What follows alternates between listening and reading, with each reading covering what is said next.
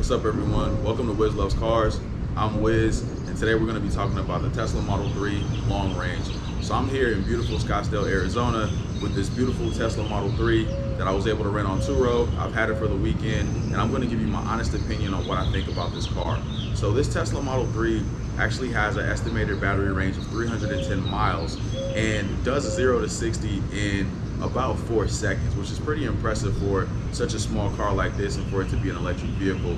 Now, what's going to be pretty impressive is all of the features that are packed into this car once we get to do the walk around, once we get inside and understand some of those features and a lot of the Easter eggs Elon built into this car. So take a ride with me and let's see how things go, and hopefully you like this Tesla Model 3.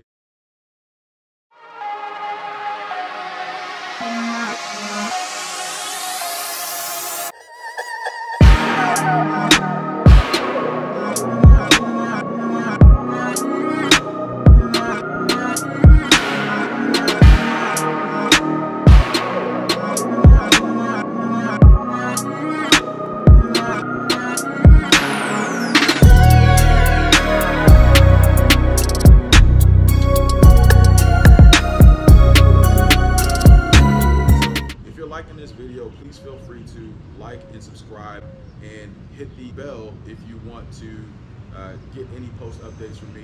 So what I'll do today is I'll do a complete walk around of the car, and I'll also do an in-depth video of all the features that this Tesla Model 3 offers. I won't do that in this initial video, but I will do that in a sub video so that way you can get a gist of all of the different features and all of the different Easter eggs that have been built into this vehicle.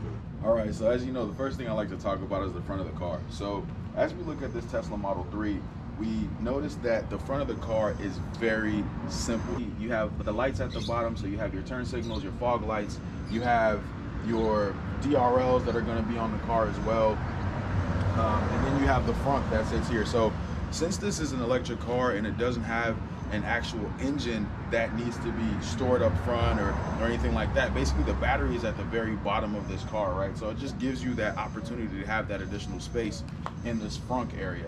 And I've actually found myself using the front a lot more than the actual trunk. So when you think about putting shoes in there, if we went to Total Wine and More, and you know, we put all of our beer and our alcohol and all that stuff in there, and we went to the pool, we had our pool bag, we had our water shoes, our towels, all of these different things were in the front. Now if you were going to go on a picnic or anything like that, you can put literally all of that stuff in the front. You don't even have to worry about going to the back of the car and putting it in the trunk or anything like that. So the front is actually the place to be, and it's actually my new favorite place on a car to store things. All right, so it opens up pretty easily, and like I said, there's not a crazy amount of storage in here, but it's literally enough for what you need. So like I said, shoes, beach towels, picnic baskets, book bags, whatever you need, anything that's quick and convenient where you can utilize it to store anything, this is gonna be your spot. So even if you look in here, I have some shoes in here right now. Now, as we walk around the car, this Model 3 does come standard with the 18-inch Aero wheels. They're not really wheels that I am personally a fan of. I actually prefer some of the other options that you can get with the Tesla that you can upgrade to. Obviously, you're gonna have to pay extra for those wheels. These are a little plastic and they look a little bit funny to me, and they have a different aesthetic to them, but I would say that overall, since I've been driving this car over the weekend, they've grown on me. So I will say that they have grown on me. There's a Tesla emblem right here. There's the Tesla caliper in the back. It's gray.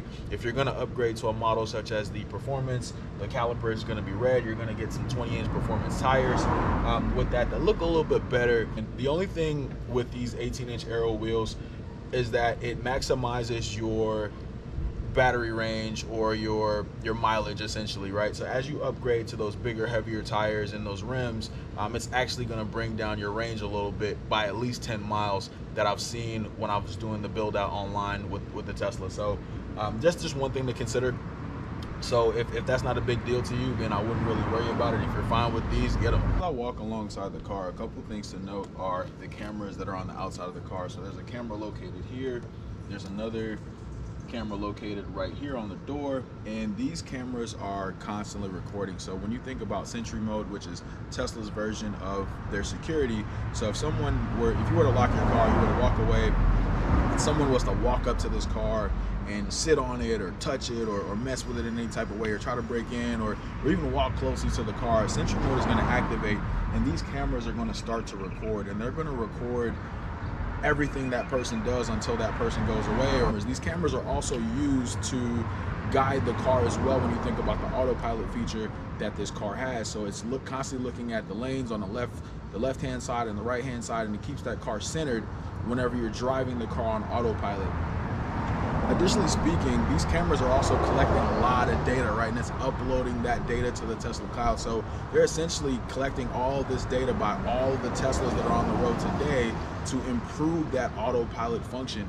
And that's why you're starting to see the additional packages that Tesla is starting to offer now, which is the full self-driving capability that costs about $10,000 as an add-on, which is some additional software that you can purchase either before or after you've gotten your Tesla, whether, whichever model it is. And they're constantly collecting all this data to be able to improve and iterate on that feature, which is pretty dope if you ask me. Another thing that I want to note is the trim on the outside of this car. So this is the 2018 Model 3. So what you see on a lot of the 2018 models is you'll see this silver trim. Now on the 2020, 2021 Tesla Model 3s, you'll see more of a black trim. I like the silver trim, I'm a fan of the silver trim, but honestly, that black finish and that black trim really makes it pop. Another thing that I really like about the trunk of this car is that it's pretty minimalistic. It's simple. It's a trunk. Again, it's pretty easy to get into. You just pop that open. You can do this from the outside of the car, or you can do this from the inside of the car. There's plenty of space in here. The seats also fold down, so if you want to place any luggage back here or anything like that, you have the option to do so. There's some additional storage that's down below here, so if you want to just tuck things away, there's a deeper part within this trunk that you can store any other things or any valuables or anything like that that you think people may get into or whatever the case is. So there are options of storage, and I really like the fact that they incorporated this additional space, so there's no wasted space in this trunk. All right, so as we get into this car, you'll see that there's some Model 3 badging that's located right here on the entryway as you get into the car. There's also some Tesla badging here on the steering wheel. Again, there's a ton of subtle badging around the car. And then once we actually get in here, whoo, that AC feels amazing. There's no front screen in this car, so there's nothing here to obstruct your vision. So what they've done is they've actually brought down this area here in the front from a design standpoint, so you have more visibility to the road.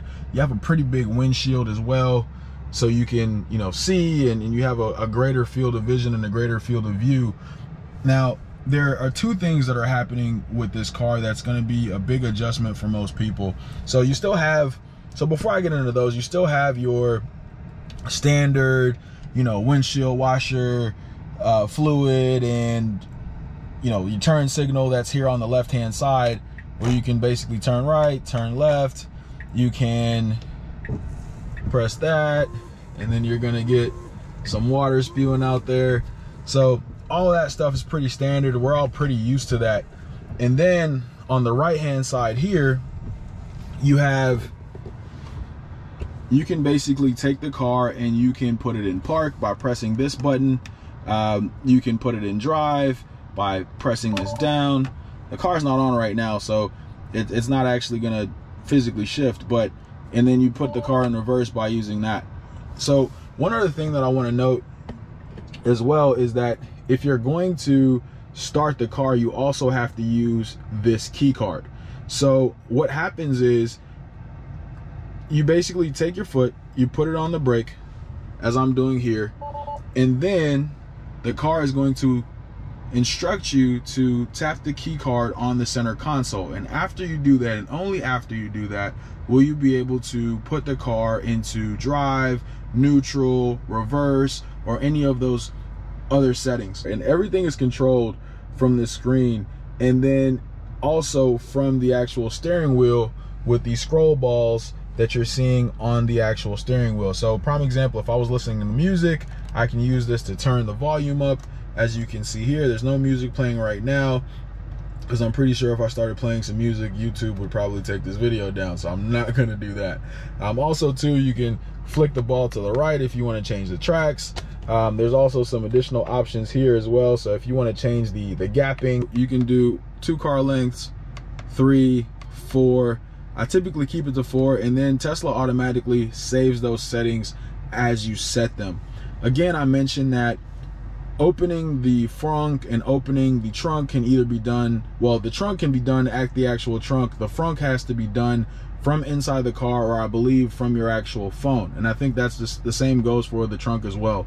So you have essentially 3 options with the trunk, and I think with the frunk, you only have the 2 options, either in the car or actually utilizing the Tesla app. Now, again, I said literally everything is on the screen. So if you want to change any of the car settings, you're going to have to go into the screen, and you have the options to, you know, change the light settings, adjust your mirrors. Again, with the mirrors, you're gonna have to use the steering wheel. So this goes the same for the left and right mirror. To make it easier on yourself, honestly, if you're the primary driver of this car, once you set these, I would just set my settings to make them ideal for me, so that way they just immediately go to my driver profile whenever I get into the car. So again, you can lock the windows from here, you can fold the mirrors from here, you can change the display brightness on the screen, you know, you can set all the light settings, you can do the lock settings, right? So you can do key card, iPhone, you can do all the display settings here, the driving, the autopilot settings, navigation settings, safety and security, service, download the latest software. So this should be literally no different than an extension of your phone in terms of how you treat this and how you operate with this, and it's pretty easy to do. Energy, charging, the web, entertainment is particularly useful, honestly, when you're charging. So I'm gonna just pop this up really quickly just to give you a view of what's in entertainment. So you have the Tesla Arcade. There's plenty of games here that you can play. And then there is the theater. So theater gets you access to, you know, Tesla tutorials. You can watch YouTube videos. You can watch Hulu. And I've been personally watching The Handmaid's Tale. I'm on season 3 right now, loving it. There's Netflix, there's Twitch. So whatever it is that you want to watch, you can watch it from there. One other thing that I want to get into are just some of the additional settings. Again, like I said, this screen is going to be your primary point of contact and where you're going to be controlling everything. And then last but not least, here is the climate control. So this climate control option can look a little bit daunting. There's so many things that you can do with this. So you can literally take this and you can position the airflow however you want it to move, right? So you can have it go out, you can have it be more so centered and blow straight through the middle of the steering wheel. You can have it blow outward, down, up. And then you can do the same thing for the passenger side. Now, in this Tesla Model 3, it's also equipped with 2 charging pads. So in the 2018 model, I think you can add these aftermarket, and a lot of people have done modifications to their Teslas to do that. But in the newer versions of the Model 3, the 2021 specifically, these come standard. There's also some additional storage that's here as well. It's pretty deep, where you can put anything you want down here, so additional devices. This is a little funny because you have to close this really gently or else it won't close. So if I were to open this one more time and I were to try to rush and close it, what's going to happen is I'm going to get a message here on the screen where it's going to say, hey, you need to try to close this a little bit more gently. Okay, so one thing to also note while you're sitting in the Tesla, that there's also no sunroof to speak of that actually opens, right? So this sunroof is pretty much open concept. It's basically a panoramic sunroof that spans towards the front and the rear of the car. and it's tinted, and it has UV protection as well. So it's basically like riding around with sunglasses sitting on top of you. So I'm in Arizona, as I mentioned. Right now I'm in Scottsdale. It's 94 degrees right now, and it's potentially going to go up higher. So this is actually on the cooler end, but I don't feel much heat coming down on my head. The other thing that I want to note are the seats in this car. So the seats in this car are really comfortable. I really love these seats. I really love the design.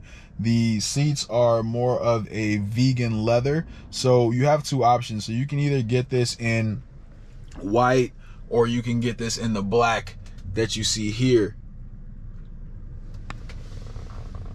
So next place we'll go to the back seat. I'll talk about that for a little bit and show you how much room is back there, and then we can take this car on the road for a little spin. Now, for leaving the car, there is no door handle. So there's no door handle here, there's no door handle there that you'd be particularly used to in normal cars. But with the Tesla, it makes it pretty easy, because it's essentially an extension of your hand, in a sense, where you just basically hold this handle here, or you can simply just press this button and the door will open. All right, so this back seat is pretty spacious actually for a car of this size and its class.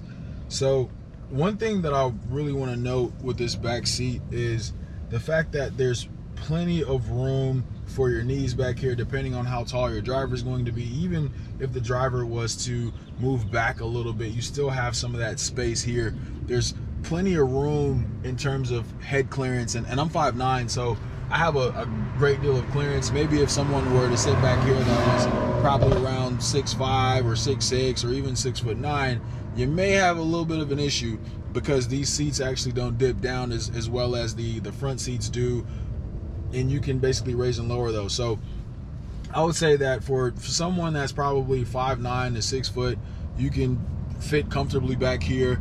You can also fit some car seats comfortably back here, and there's some back of the seat storage here as well. One other thing that I want to point out is the cup holders. So the cup holders fold out from the center, so standard to most cars. The only problem is that there's nothing to really pull it down with. So there's nothing to hook onto or grab onto. So you kind of have to dig into the seat here to really get this out, which is kind of annoying. But if you're driving this car and you're not going to be back here, it really doesn't matter, right? So I'm not going to chastise Tesla too much for this design. Overall, it's very simple back here. It's very minimalist. It's still comfortable. The seats feel great, and you do have an option for your passengers to charge their phones. So there's 2 USB charging ports back here so they can charge their devices. There are 2 vents back here where you can basically control, it's basically a dual zone climate control. So you can basically take this if you're sitting back here, and you can kind of position this however you want the air to blow. One other thing that I really want to note is the fact that with this being an electric vehicle, and the fact that there's no axle per se, you don't have that hump at the bottom of the car. So you do have that additional room here. So you can, I personally just put shoes here. So if I'm going out somewhere and I want to, bring some additional shoes or whatever the case is, I'll just place them right here, right in the middle. Or even if you have a guest, if you have someone that's sitting in the middle, they don't have to straddle the inside of the car, so you don't have to worry about knees bumping on each side. But it's still not necessarily adding to the level of comfort that you would have if you were to sit in the back seat if 3 people were back here, because you'd still basically have to sit like this in order to give everyone else room. So not too much room back here. I would say the ideal amount of people you would want back here is 2 and not 3. So I know this is a 5-seater, but unless you're just gonna have really kids or really small people in the back, I would say this is a 4-seater, and that's how I would classify that. All right, now it's time to take this thing on the road, see what it could do. I'm excited. You should be excited too. All right, let's back out. Let's make sure we don't hit anything. All right, it even backs up fast. All right, So I'm stopping now, and I'm off. Oh my goodness. Just like that, 60 miles an hour. This car is extremely fast, extremely quick, super agile. I love quick cars. It's low to the ground, so you're gonna get that speed, but I think you're gonna get this speed out of any Tesla that you choose. We're about to hop on the highway now, and we can get up to speed relatively quickly. This car is super fast. Literally just dusted that Malibu. All right, so we're entering the highway, and one of the features that I wanted to show off today was the autopilot. So I really love that feature. This is literally my favorite feature on the Tesla. Another thing that I really like when it comes to safety is you can see a 3D image projected based on what the cameras are able to take in of all the cars around you. So you can see what's happening to the right of you in the different lanes, what's happening to the left of you. Another thing is this car will basically try to keep you in the lane as well. So it has a lane keeping assist that's relatively aggressive. So if I were to just basically veer off to my left, it'll start to, so you can see the lane being highlighted blue now, and the car's like, hey man, what are you doing? So it steered me back into the lane. So that's one good feature that I really like about the Tesla. I'm gonna get over into the HOV lane, and then I'm going to put it into autopilot. All right, so to put the car in autopilot, all you have to do is take the gear shifter that you can see right here, and if you click it down one time in the direction of drive, what's going to happen is that's going to set cruise control. If you press it 2 times in that direction, what's going to happen is it's going to actually set your autopilot. So if I just press it now twice, autopilot is engaged. Now the car will tell you, please keep both of your hands on the wheel, because it wants you to be able to take control at a moment's notice if anything were to happen. I don't have my hands on the wheel right now. I will put my hands back on the wheel shortly, but the car also tells you at certain points in time to put your hands back on the wheel to maintain a certain point of contact with the car, so that they know that you're still engaged as the driver. You're not in the backseat sleeping or playing Uno or whatever the case is. Also, one thing I want to point out is I was going 77 miles an hour, and that's exactly what I set my cruise control at. But you can see that the car basically gaps itself. So it knows that there's another car in front of me. So it's going to keep me behind that car, and it's going to slow me down so I don't run into that car or run the risk of tailgating or doing anything dangerous along those lines. So this car is really smart. There's a lot of tech that's packed into this car. Literally, this is a great feature. So autopilot for road trips, especially if you're going to be driving on a straight road and you don't want to have the pressures of being completely involved with the driving process. You still need to pay attention, but you don't need to be as invested in driving and steering and turning and all those different things, because the car takes care of most of the cornering for you. So this is simple. I'm literally just sitting here and I'm navigating back to the Airbnb. Again, this is my favorite feature.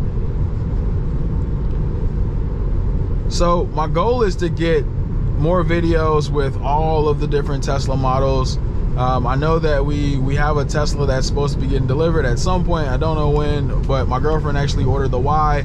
So we'll see what happens when that comes in. I'll be excited to do a review on that once we actually get our hands on that.